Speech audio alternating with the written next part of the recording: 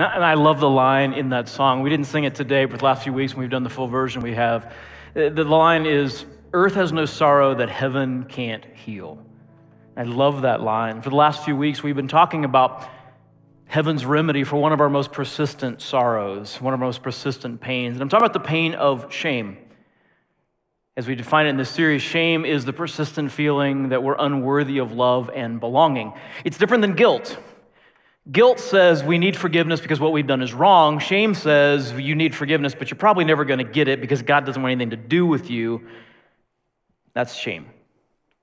For the last few weeks, we've talked about shame that comes primarily from the things that we've done, from the sin that we've committed. Today, we're going to talk about a different kind of shame. Today, we're going to talk about a shame that comes not from the things that we've done, but from actually things that have just happened to us, things that we're not actually responsible for. And I realize some of you may go, well, I don't understand why anybody would feel shame for something that they don't have any responsibility for.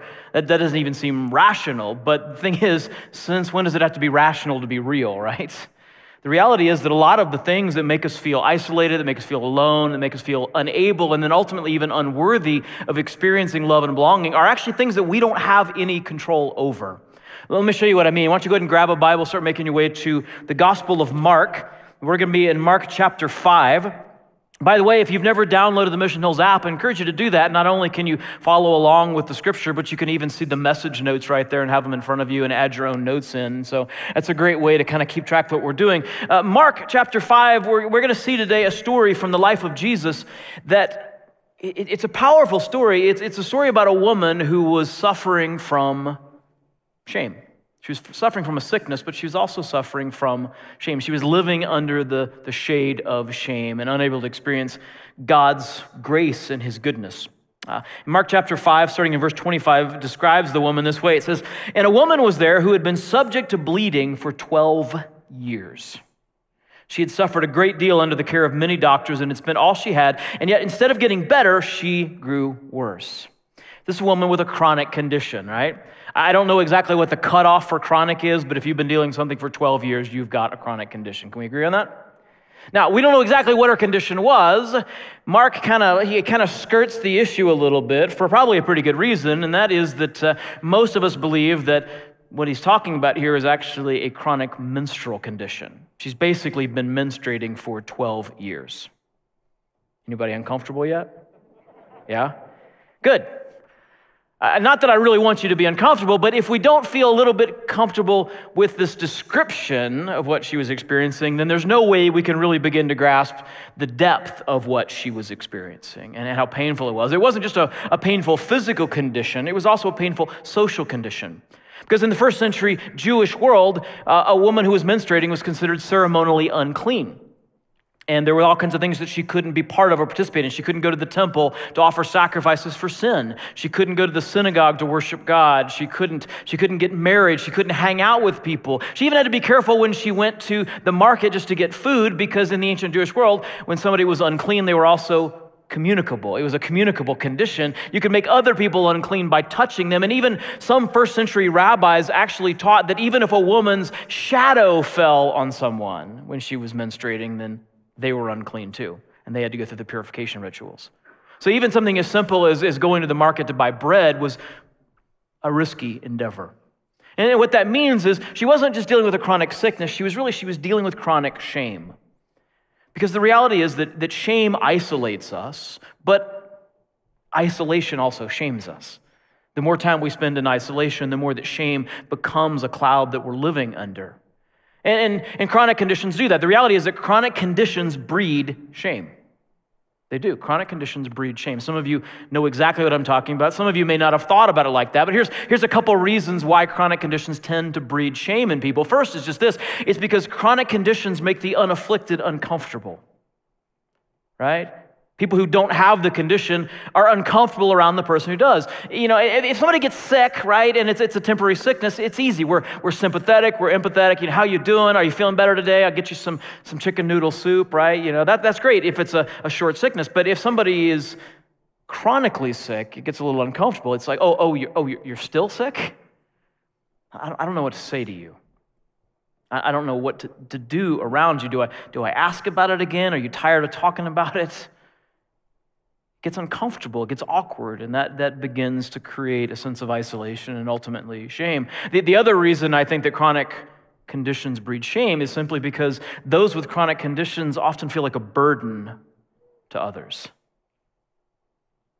They feel bad. They can't do what other people can do, and they're afraid that they're kind of cramping everybody else's style. Or they have to do certain things to be able to function that are inconvenient, and so they begin to feel like a burden. When my youngest daughter was struggling with chronic abdominal issues, we saw this, that she had to avoid certain foods, and it changed the kind of way we were cooking. Or then she had to do certain things so she could function well, and that kind of kept her out of things, or it just felt like it was an inconvenience from her perspective for the rest of the family, and so she often felt like a burden. And here's the thing, it's really hard to feel like you belong when you feel like a burden. Chronic conditions do that. They breed shame. Now, I want to ask you to do something before we go on in the story. I want to ask you to think about your chronic condition. Because I actually think we all struggle with chronic conditions of one type or another. They might be medical, like this woman's. You might be struggling with a chronic medical condition, but it may not be medical. There's a lot of other chronic conditions that we struggle with. It might be a mental condition. You might struggle with a chronic mental condition like anxiety or depression or some kind of mental illness. Or maybe it's a behavioral condition.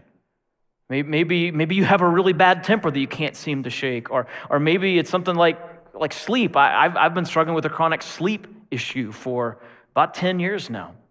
Or maybe it's financial. Maybe it's a chronic financial condition that you just can't seem to get ahead financially. You're drowning in debt, and everything you do just seems to kind of lead to more debt, and you're ashamed of that.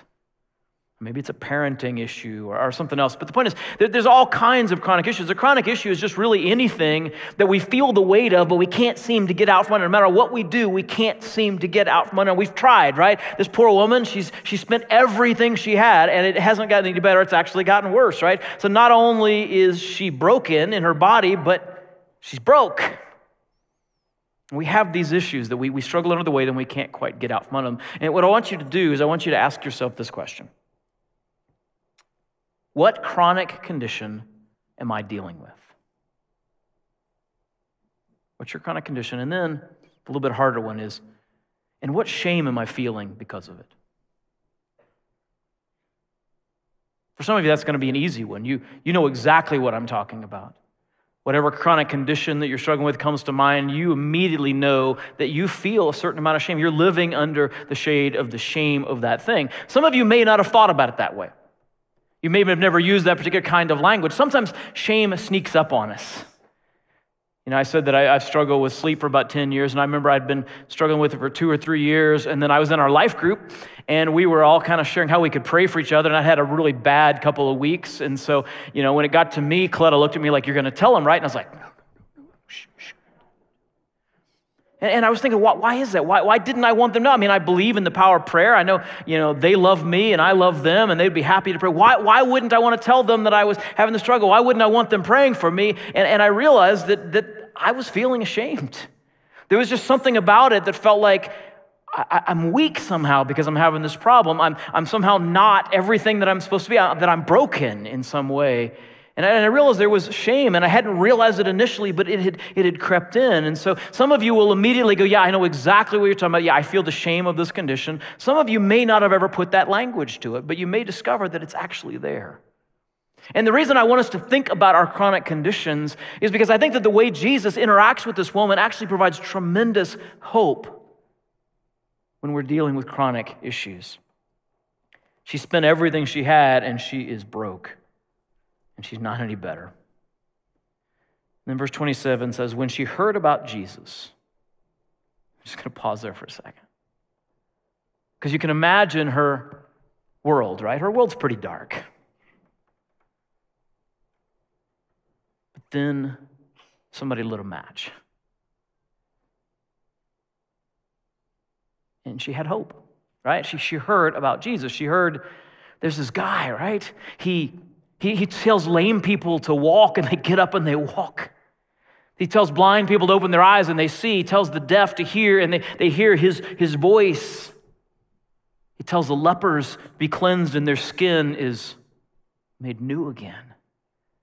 He tells people with shriveled hands to hold their hands out to him, and they're whole by the time they get out close to Jesus. He tells the dead to rise, and they get up, and she hears about Jesus. She hears about this amazing man, and hope enters into her world.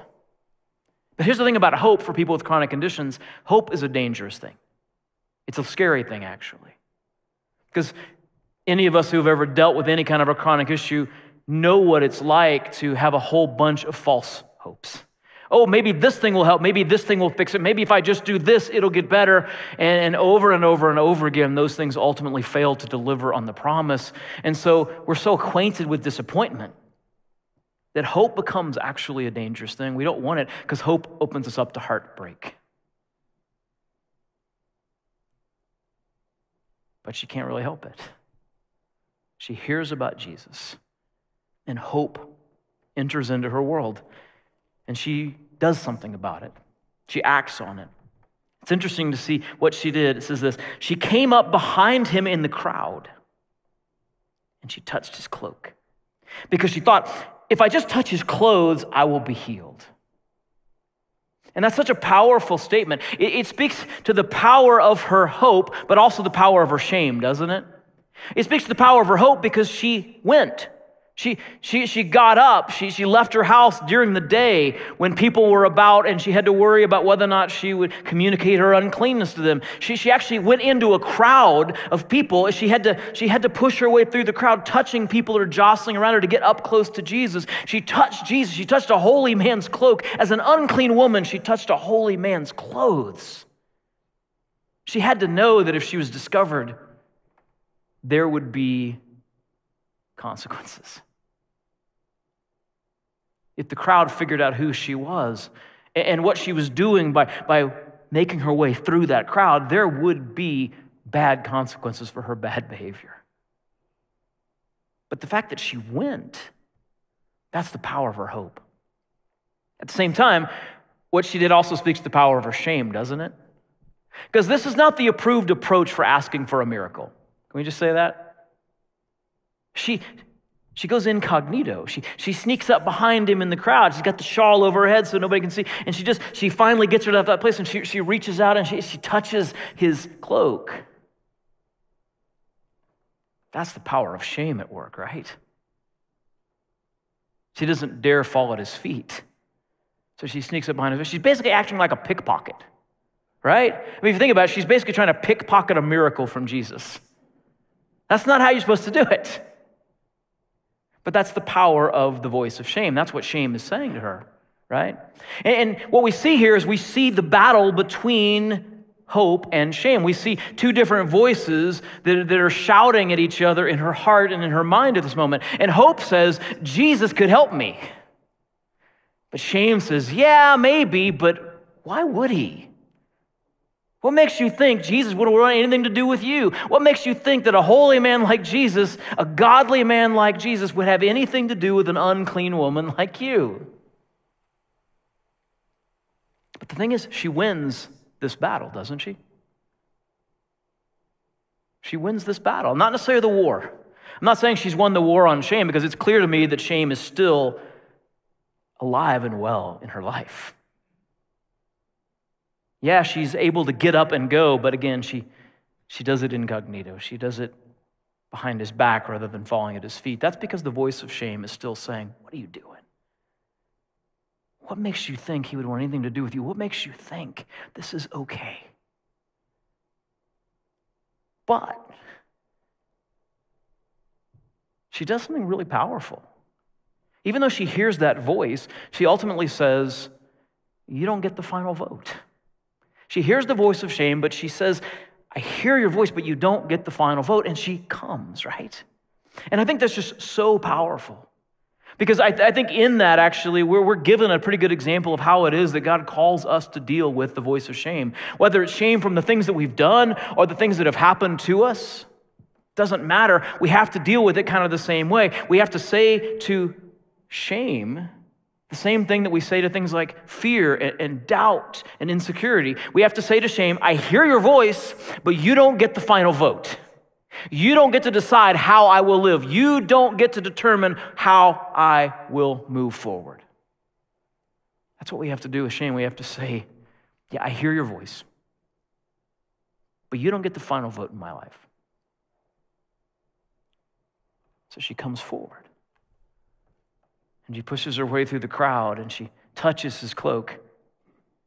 And immediately, Mark says, immediately her bleeding stopped, and she felt in her body that she was freed from her suffering. Can you imagine how she must have felt in that moment?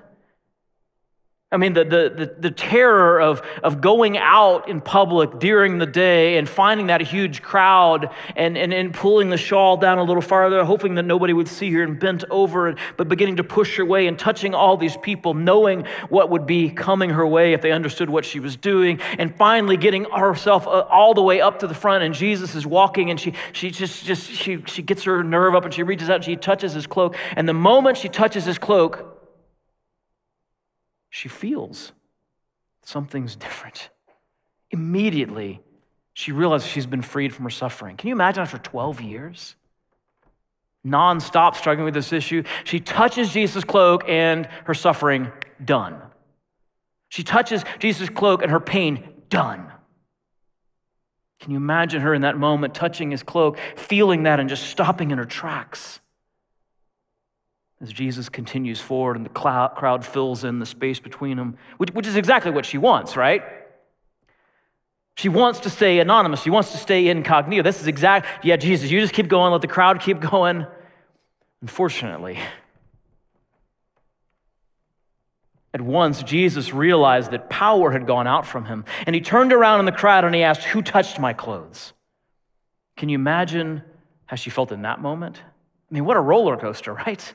She touched his clothes and immediately she was better. And then Jesus stops and looks around and says, "Who did that?"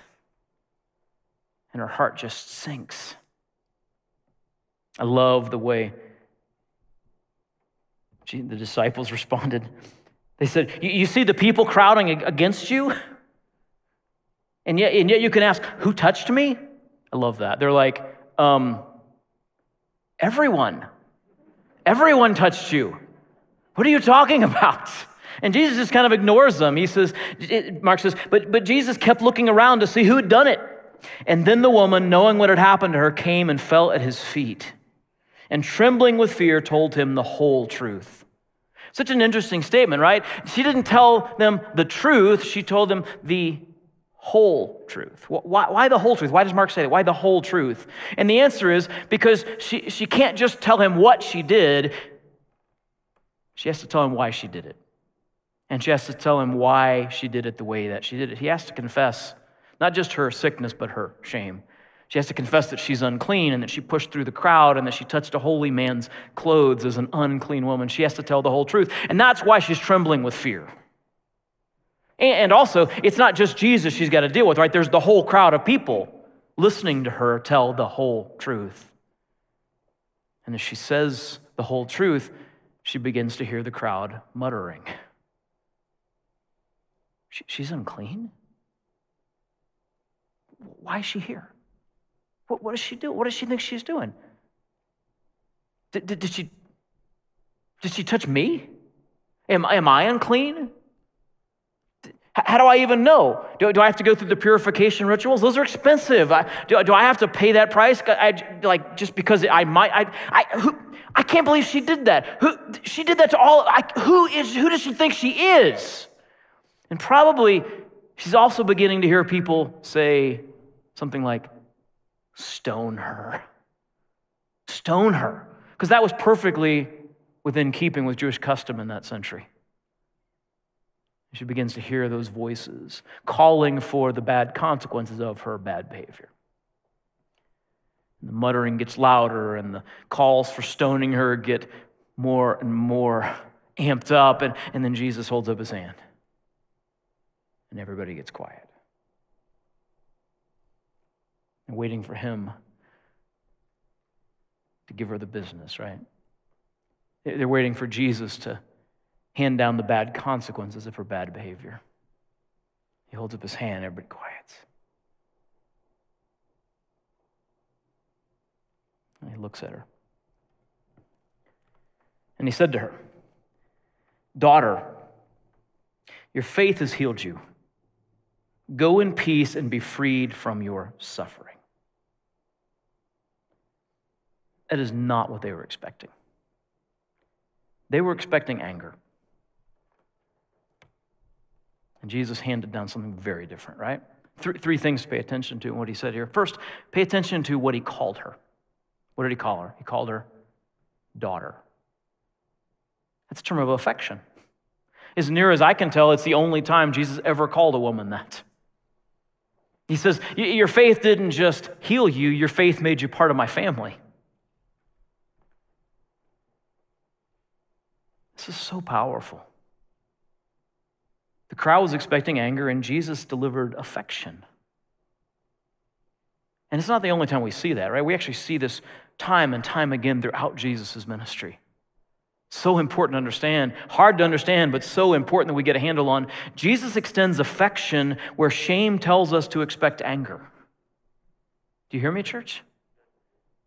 Jesus extends affection where shame says we're only able to expect anger. Shame says, don't go, don't step forward, don't take that risk, because God's just going to be mad. God's people are just going to be mad. Don't do that. And yet when we do it, what we get is affection instead of anger. That's powerful. Second thing I think we need to pay attention to is that he said, your faith has healed you. Not your belief. Right? See, she believed the moment that she heard. She heard, oh, he made the lame to walk, he made the blind see, he raised dead people. Okay, she believed he could help. But belief is not faith.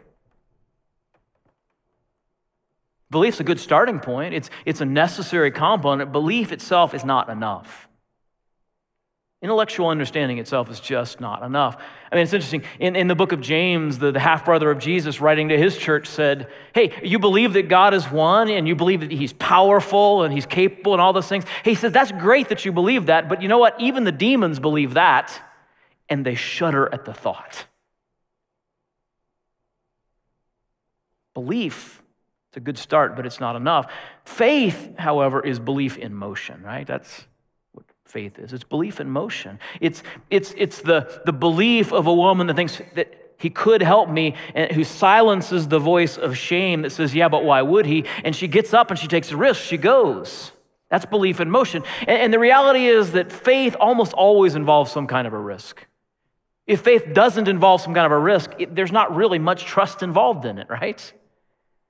And she takes that risk. She takes that step of faith. She puts her belief into motion, and Jesus says, your faith has healed you.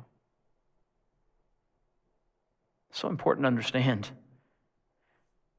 Jesus will always respond to faith. Jesus always responds to faith.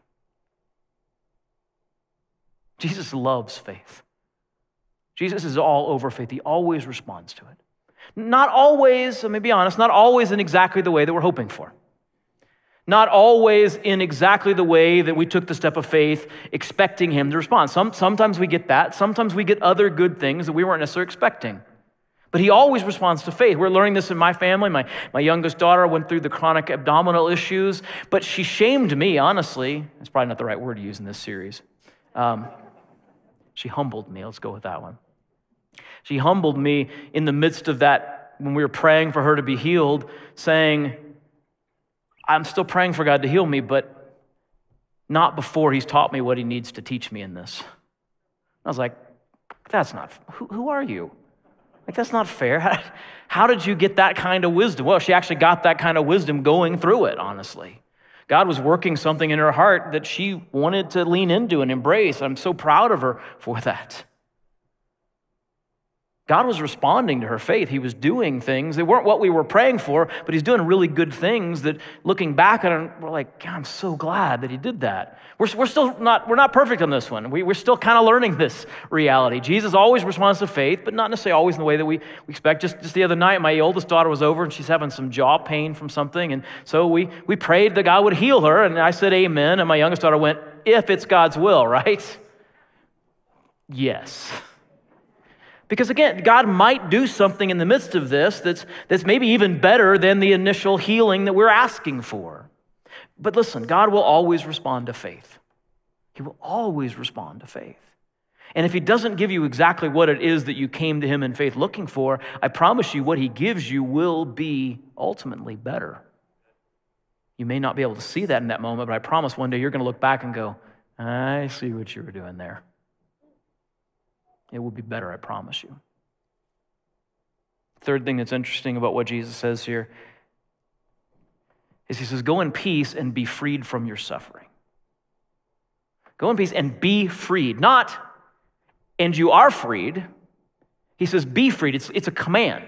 In the original Greek, it's actually a homework assignment.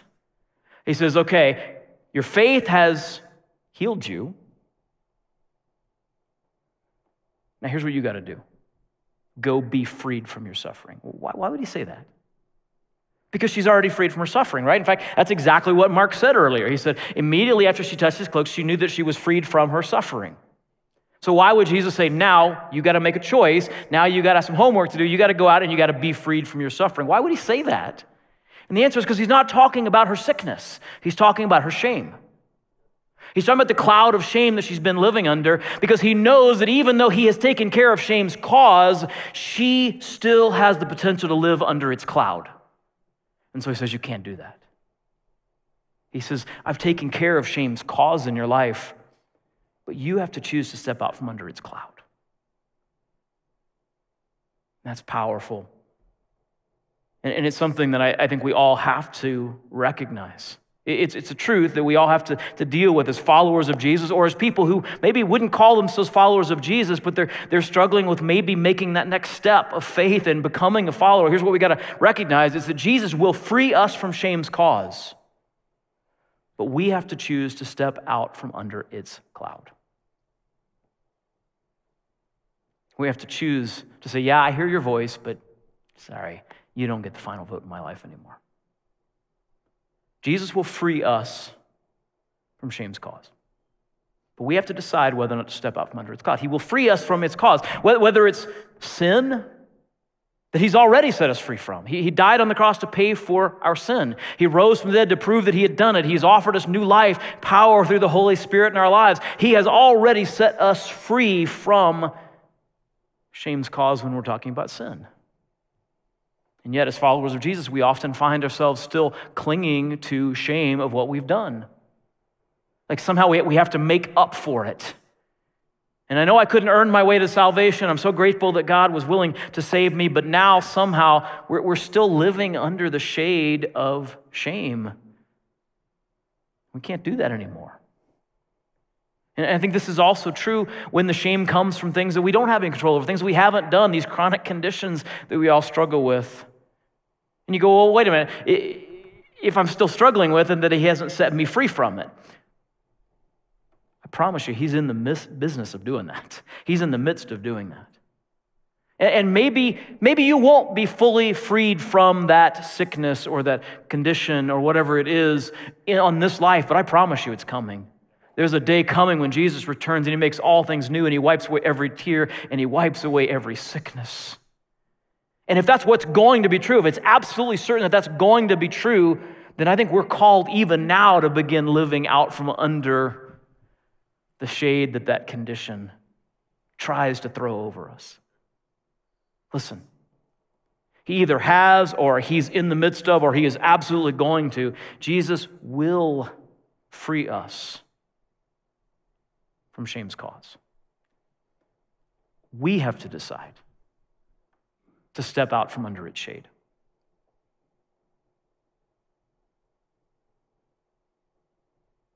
Two questions for you. We've already asked the first one, but let's go back. Let's think about it with this perspective. What chronic condition is the source of the most shame for me? What's your condition? Maybe it's a medical condition, a mental condition. Maybe it's a behavioral condition. Maybe it's a parenting condition or a work condition or a financial, whatever it is. What's the one thing that's just weighing you down and you just can't seem to get out from under it? And then here's the second question. What step of faith is shame trying to shout me out of taking?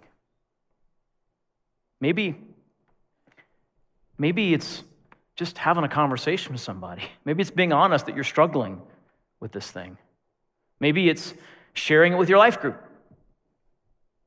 Maybe it's getting involved in a life group so that you have somebody to share it with. Maybe it's reaching out to somebody for help. I had several conversations between services today, people coming and going, I just need to talk about something that's been weighing me down for years. Can I talk to you? And what I'd always tell people in a case like that is, yeah, I'm probably not the best person to get you help. You can either have me or you can have help. I'm not a great counselor, but you know what? Absolutely. And so we started making appointments. I'm going to be having several of those conversations. But I may not be the best person. If not, we can connect you to the right person. We have counselors here.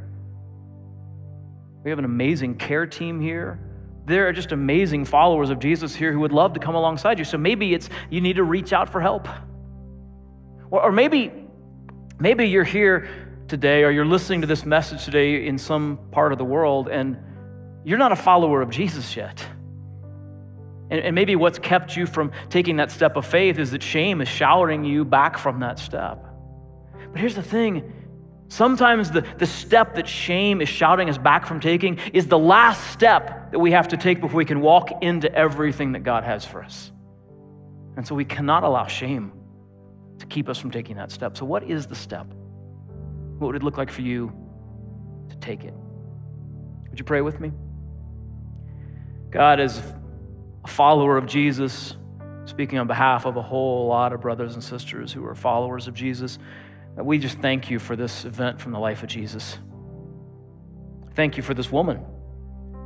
Thank you for her courage, for her example of hearing the voice of shame but refusing to give it the final vote. And thank you so much for what we see Jesus do in response to our faith. Because it gives us confidence that any shame that we're living under, that's not what you intend for us. It's not how life needs to be. That you have affection rather than anger.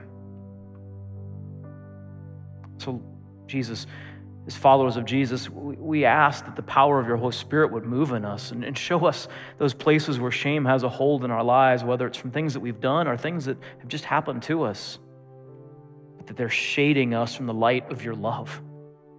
Would you give us courage through your Spirit to take the step of faith that you put in our hearts right now and to move forward into what you have for us? As followers of Jesus, too, we just pray right now, all of us together, we pray for those who are watching this video, they're listening to this podcast, they're joining us online right now, and they're not followers of Jesus. We're praying for them right now. And if that's you, if you're listening to this and you wouldn't count yourself as a follower of Jesus, my question to you is, why not? Is there something, maybe some shame in you that says, yeah, I think maybe Jesus could help me. I just have a hard time believing that he would. See, that's the voice of shame. And I can promise you that it's a lie. Shame is a liar. I know it because I know that God loves you. He loves you so much, he sent his own son, Jesus, to pay the price of your sin. Jesus lived a perfect life, so he didn't have any sin to pay for. He died on the cross as a substitute for our sin. That's how much he loves us. That's how little shame God thinks that we should be feeling because of our sin. Jesus died for our sin. 3 days later, he rose from the dead to prove that he had accomplished what he set out to do. And now he offers us new life. He offers us forgiveness, a relationship with God, a life that we live now and forever in the light of his mercy, his grace, his love, his goodness. But we have to translate our belief in what Jesus did into faith. We have to put it into motion. The way we do that is we just make a decision to say yes to following Jesus. If you've never done that, maybe now's the time. Maybe now's the time to put belief into motion. And here's how you do it. You're just going to have a conversation with God in your heart. Just say something like this to him right now. Say, God, I've done wrong. I've sinned. I'm sorry. Jesus, thank you for dying for my sin. I believe you did that. I also believe that you rose from the dead. And I understand, even though it's hard to believe, that you're offering me forgiveness, acceptance, affection, eternal life. So Jesus, I'm putting my belief into motion right now. I'm making a decision to put my faith in Jesus. Jesus, I'm going to follow you now and forever. Amen. We've had several people make that decision this weekend. Can we just celebrate that? That's awesome, isn't it? So excited. If you made that decision for the first time today, I would so love to celebrate with you. Would you do something for us? Would you just let us know you made that decision? It's really easy. If you're watching online, you can click the button below me that says, I committed my life to Jesus. If you don't see that, if you're one of our campuses, you can just text the word Jesus to 888-111.